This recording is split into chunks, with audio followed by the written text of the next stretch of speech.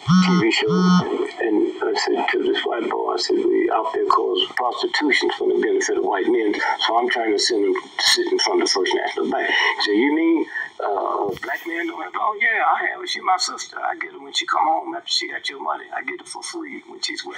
I never had to pay for it. And so it's that whole... So when did you discover or realize that it was all a game? You don't. It's like going your hair go. If you can feel your hair go, you go crazy.